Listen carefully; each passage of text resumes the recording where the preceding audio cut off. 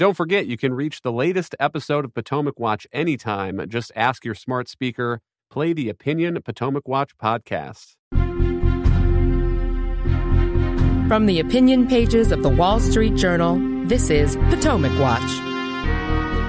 Welcome back. Kim, the other point on the NDAA bill is it is often one of those pieces of legislation that they call a Christmas tree in Washington because everybody comes up and hangs some sort of hobby horse on it.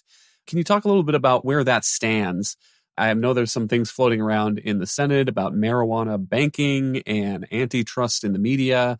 Do you think we're still in a place where the Senate is going to try to get that stuff added to the bill? Or given what the House has passed, could we end up with a relatively clean NDAA piece of legislation in the end? Well done to the House, by the way. I don't always say this, but I was pleased to see that they passed a pretty clean bill and sent it along, did not go down the road of hanging all this extraneous legislation on it.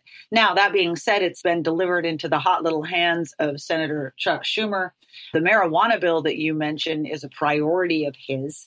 This is something that would make it easier for banks to work with marijuana shops. And this is at the top of Chuck Schumer's agenda. There are people like Amy Klobuchar who are pushing for this antitrust bill. It would basically allow certain exemptions and publishers in terms of how they negotiate with social media companies. That's another one. Joe Manchin is pushing for his permitting bill, which got left by the wayside. This was something that Schumer had promised him after that climate and healthcare spending bill that passed this summer. He's never got it. And this is all happening because Congress is such a mess that it's highly possible that the NDAA will be the only bill that gets passed this year. And so everyone is looking at that vehicle to attach their special projects to. We even have a couple of senators, Kyrsten Sinema and Tom Tillis, thinking about trying to hang an immigration reform on it. Mitch McConnell, in the last few days, the minority leader, has become much more critical of this and started calling out largely the Democrats who are trying to hang things onto this and saying that they risk fouling up the bill and making it impossible to get it passed by the end of the year, which would be a first, by the way. Congress, as bad as it is at everything else, always does get the NDAA passed. So we'll see if they bow to that reality. They may have to in the end, because if anything got stuck on this now, it would have to go back to the House again and have another fight over that. And they are simply running out of time. Speaking of Kyrsten Sinema, she has been under pressure from her Democratic colleagues in the past 2 years to vote to break the filibuster, to vote on the Inflation Reduction Act, so-called. It has been clear all along that she hasn't enjoyed that pressure. And now she announces that she's leaving the Democratic Party and re-registering in Arizona as an independent. When she was asked on CNN yesterday about whether this would change anything about the organization of the coming Senate these next 2 years, here's what she said. That's kind of a DC thing to worry about. What I'm really focused on is just making sure that I'm doing what I think comports with my values and the values of Arizonans. So when I come to work each day, it'll be the same. I'm going to still come to work and hopefully serve on the same committees I've been serving on and continue to work well with my colleagues of both political parties. And I'm not really spending much time worrying about what the mechanics look like for Washington, D.C. And to be honest, Jake, I don't think anyone in Arizona is caring about that either. So I don't think things will change much for me.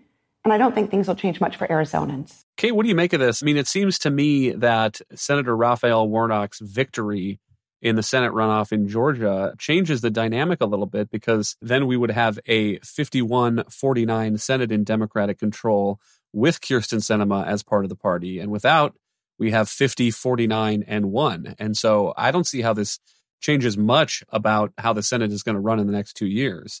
But fascinating that she waited until Warnock's victory to come out and make this decision. Right. And you had Chuck Schumer saying, Sinema's always been an independent, which is an interesting spin on it, and is going to leave her on her committee assignments on the banking committee, for instance. So clearly she had received at least some implicit blessing to do this now that Warnock had run his seat. There are a number of ways to view it. I think, Everyone is watching to see what Joe Manchin does now. Both Manchin and Sinema have to defend their seats in a couple years. I am watching this closely because I'm interested to see what she's got up her sleeve here and what she is angling to do. Is she angling to prevent a primary challenge? It's an interesting question. So I think Sinema's shown to be somewhat an interesting and shrewd politician, and I'm curious to see what exactly she's trying to get out of this move. To my eye, Kim, that's exactly what this is about, is she knows she's worried about a primary challenge in the Democratic primary in 2024. And as an independent, she doesn't have to run in that primary. And she has a couple of years now where she can make the case to Arizonans that she's working on behalf of them as an independent voice. And it gives Democrats a difficulty, I think, because Sinema is still effectively on many policies. She's on the Democratic side. And so do they want to run a strong candidate against her as a Democrat and risk splitting the vote that agrees with them on the issues, which could potentially pave the way for a Republican to take back that seat, Kim? Or am I wrong about that calculation? No. And in fact, the more you look at this decision that Kyrsten Sinema made, the more you have to admire her because it is clever in so many ways. As she was saying there, she expects to continue running her subcommittees. That was a little message to Chuck Schumer saying, you better not try to discipline me over this because I still retain the ability to go caucus with whomever I want. And so she's managing to kind of keep her seniority and her position, even as she has left the party. She sent them a message, the leadership, saying, don't count on me. Don't take my vote for granted. Don't pressure me. Don't treat Joe Manchin like mud. Don't start pressuring us again to get rid of the filibuster because we have some real muscle here still, even if you've added to your seat count by one. And then, the home state primary thing, which is, first of all, in doing this, she allies herself with the many Arizonans who register as independent. It is a unique state in that way. There is an extremely high number of independents. And so that gets her more in line with a lot of folks in the state. And Democrats, yes, they can go ahead and run a candidate from the progressive left against her. But she narrowly won that election last time around. And as you say, it's highly likely that she would split a vote with a Democrat and pave the way for a Republican senator. So there's going to be a lot of pressure, at least the behind the scenes circles, for everybody to keep out and let her go her way. In the meantime, she's put some insulation around her, both in terms of the pressure she's going to face and in terms of getting in the same place as a lot of Arizona voters. Kim, you mentioned Joe Manchin, and I think that's also an interesting point of comparison, because I think on many of the issues, Kyrsten Sinema is probably more of a Democrat, more of a progressive, more of a liberal than Joe Manchin is. And if you want some data to back that up, 538 has a site, does your member of Congress vote with or against Biden? And they rank percentages. And so Kyrsten Sinema votes with Biden's position at 93% of the time. Joe Manchin only 88% of the time.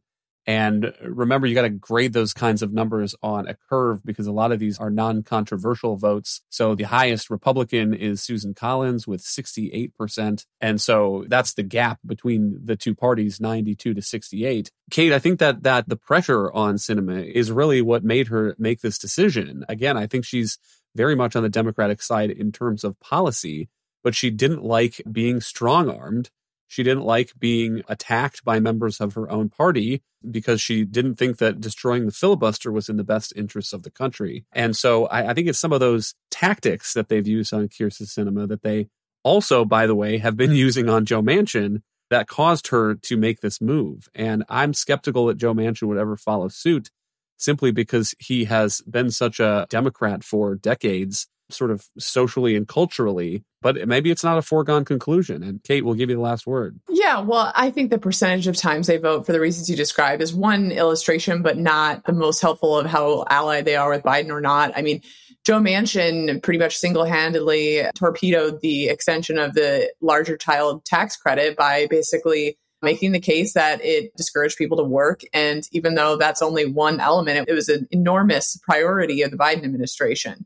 But yes, I think we'll all eyes on him and we'll see if he is tired of the same tactics that may have contributed to Sinema's departure. Thank you, Kate and Kim. Thank you all for listening. You can email us at pwpodcast@wsj.com. If you like the show, please hit that subscribe button. And we will be back next week with another edition of Potomac Watch.